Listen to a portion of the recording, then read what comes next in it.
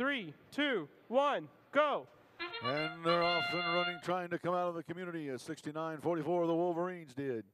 That gains them 3 points for their alliance, as the score is 9-3 right now. It's 9-6 right now, as the Red Alliance 67-12 moved out of their community at the last of the autonomous period. First 15 seconds of the match is autonomous, controlled by whatever programming the human players have decided to use. After that, we have what we're in right now, the teleop period. Lasts for 2 minutes and 15 seconds. Bots can score by placing cubes or cones into their power grids. The 2 outer grid locations located in front of the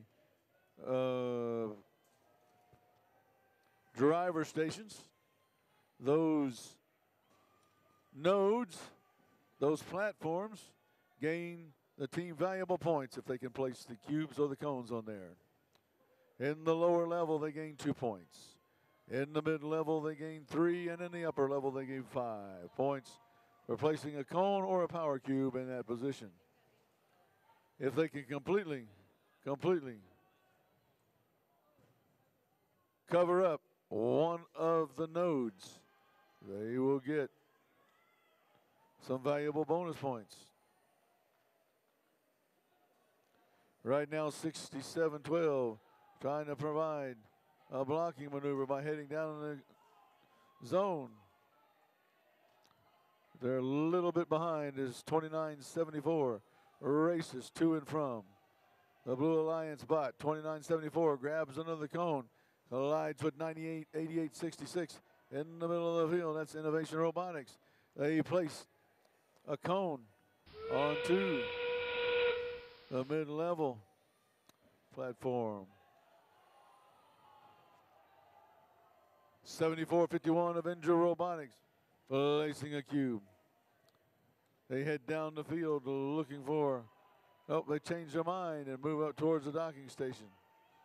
Trying to carry 67-12 with them.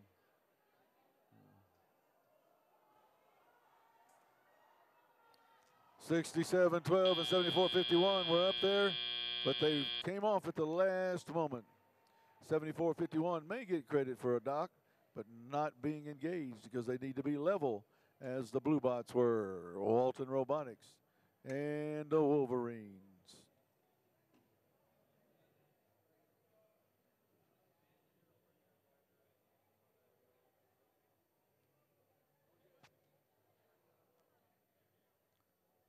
And once again, Haas is revving up their engines, taking off.